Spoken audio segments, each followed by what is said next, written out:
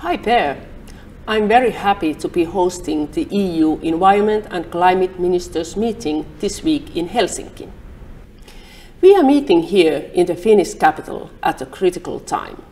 Our world is facing a sustainability crisis resulting from overconsumption. We must move towards a one-planet economy. Europe's future depends on all of us tackling the climate crisis and stopping biodiversity loss.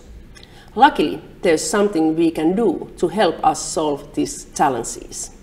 We can adopt a circular economy. At our meeting, we will be discussing 3 topics.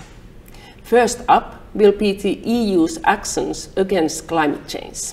What message will the EU give at the UN Climate Action Summit in September?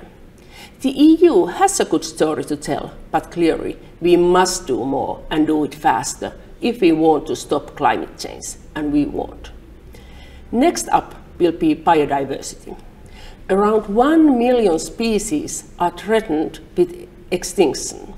We are using Earth's resources faster than they can renew. Protecting biodiversity is not only about conserving nature. It needs to be taken into account in all our actions. We can and we must do better to stop the loss of the biodiversity and protect nature. For our third topic, we'll look at the circular economy. What solutions can the circular economy offer for tackling climate change and for preventing the loss of biodiversity?